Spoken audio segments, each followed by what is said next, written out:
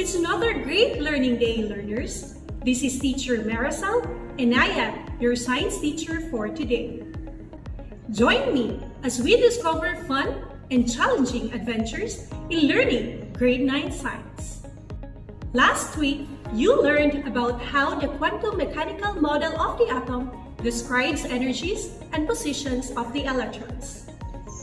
Today, you'll be learning on the different types of compounds based on their properties such as melting point, hardness, polarity, electrical and thermal conductivity. I am here to help you learn more about the lesson. Our topic is taken from the most essential learning competency of the Department of Education about recognize the different types of compounds based on their properties such as melting point, polarity, hardness, electrical and thermal conductivity. As learners, you are expected to determine the types of chemical bond present in a compound and identify the properties of chemical compounds. So, what are you waiting for? Grab your pen, paper, and self-learning modules, and let's begin the next episode of an exciting journey in learning science. Are you ready? Let's go! Have you ever seen salt and white sugar side by side without any labels? How do you differentiate one from the other? There is a wide variety of compounds, and most of this look physically the same, like table salt and white sugar. It would be easier to determine these substances by tasting them. However, this method of identifying substances does not apply to other compounds, since some of them can be toxic. Let us now refer to the PowerPoint presentation that will help you understand the activity. Let's roll! Compounds are formed between the chemical combinations of two or more separate elements. There are two common types of compounds based on their chemical bonding characteristics: ionic compounds and covalent compounds. To distinguish between the types of compounds, it is important to take note of the type of elements that are chemically combined. An ionic compound is formed from the combination of metal and non-metal element.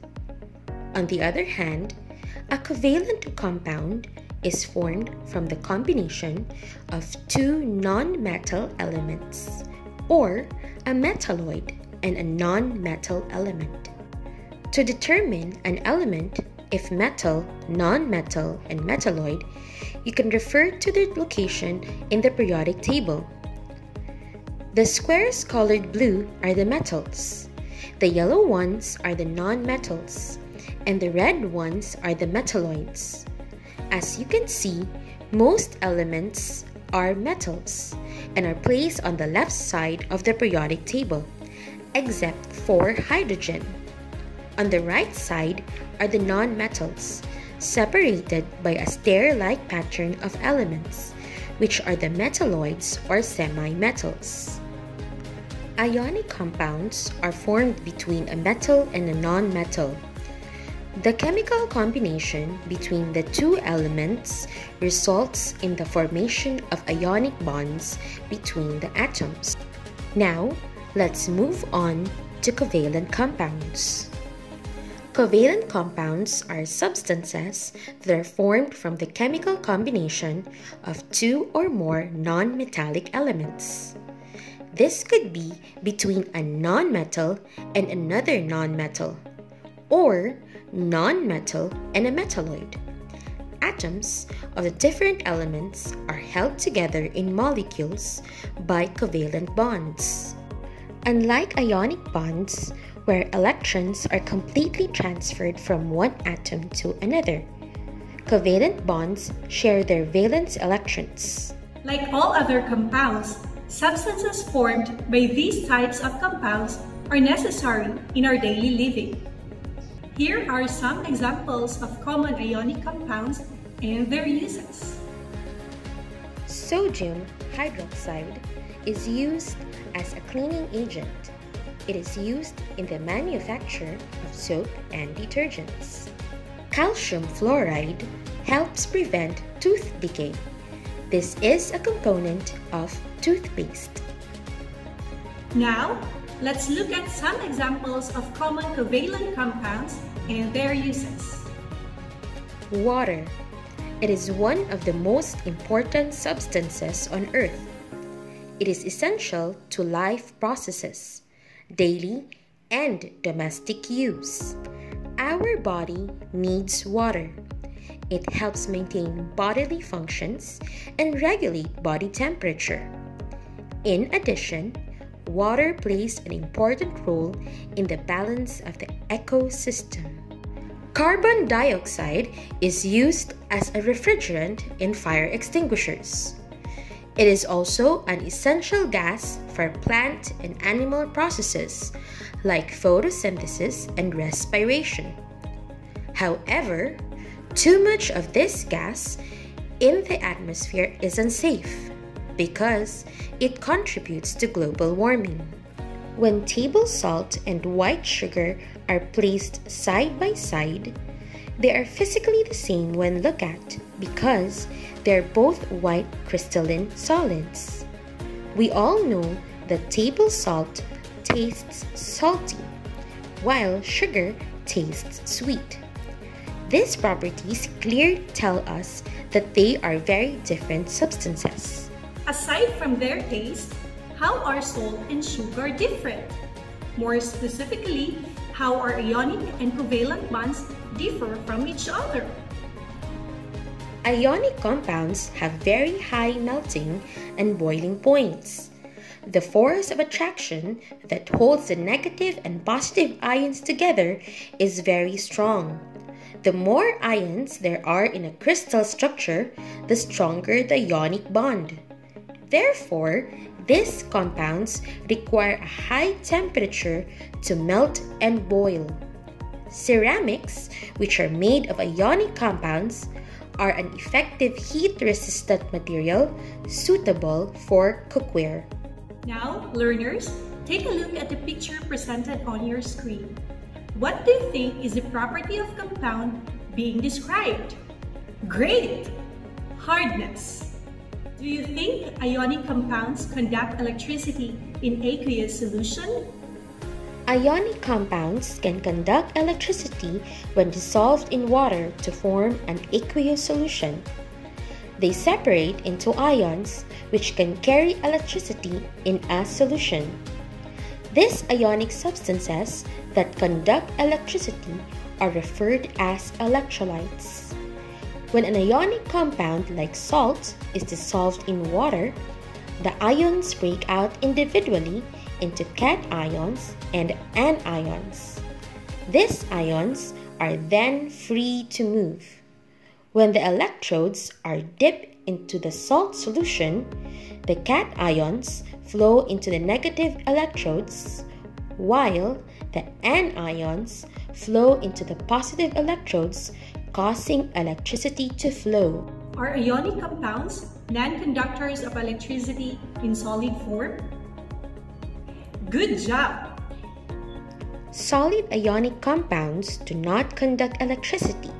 Instead, they are good insulators. Are ionic compounds soluble in water? Yes, ionic compounds dissolve well in water. Now, let's move on to the properties of covalent compound. The covalent bonds between atoms are quite strong, but the intermolecular forces and the attraction between molecules are relatively weak. The addition of a small amount of energy separates these molecules easily. Therefore, they have low melting and boiling point. Are covalent compounds as hard as ionic compounds? You got it! The answer is no. Because of the weak attraction between the molecules, covalent compounds, in general, are soft and easy to break, which causes molecular compounds to form gases, liquids, and soft solids at room temperature. Covalent compounds tend to be more flammable than ionic compounds. Can covalent compounds conduct electricity? Covalent compounds cannot conduct electricity because the molecules of the compounds do not separate into ions. Thus, they cannot carry electricity in the solution. Covalent compounds can be polar or non-polar. The polarity of the molecules results from the differences in the electronegativity of the bonded atoms. Electronegativity is the ability of an atom in a molecule to attract shared electrons toward it. The greater the electronegativity of an atom, the stronger is its ability to attract shared electrons towards itself and away from the less electronegative atom.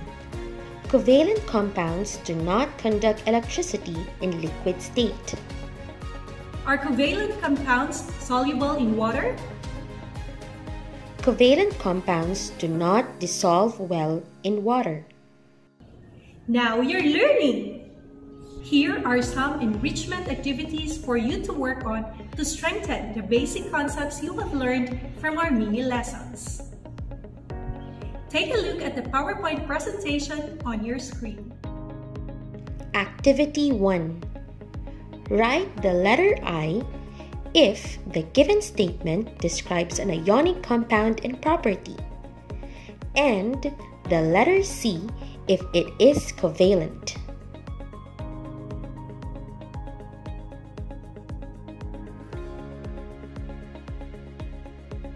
This time, let us see if you got it right. Catch a glimpse on the listed answers.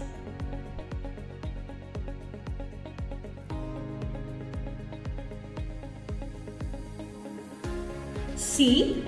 You're doing great! You're learning! Alright, now, let me ask you these questions. What is the importance of chemical bonding in chemistry and in our life? Nice! 3 types of chemical bonds are important in human physiology because they hold substances together that are used by the body for critical aspects, such as energy production and homeostasis. These are ionic bonds, covalent bonds, and hydrogen bonds. Why are covalent bonds so important in nature? Correct! Covalent bonds are the strongest bonds in nature. This is due to the even sharing of electrons between the bonded atoms, and as with anything equally shared, there is no conflict to weaken the arrangement. Oh, I know you are all learning great today. To heighten your understanding on our lesson today, try to answer the next activity.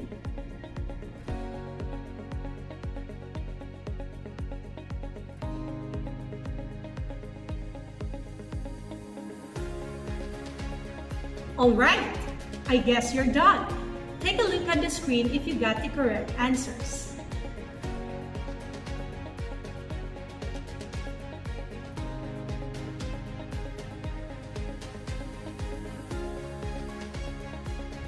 Did you get a high score? Very good! Congratulations! I think you learned well today. People can have strong connections.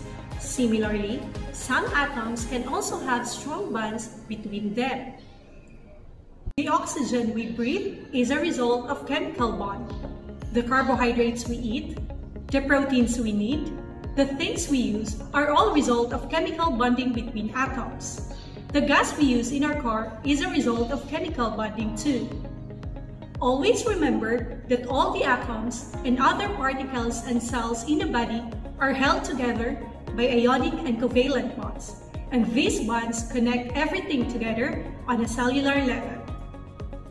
That's all for now, so stay tuned and see you on our next video. Read your modules carefully and answer the questions appropriately. always remember to contact your teachers for you to keep updated.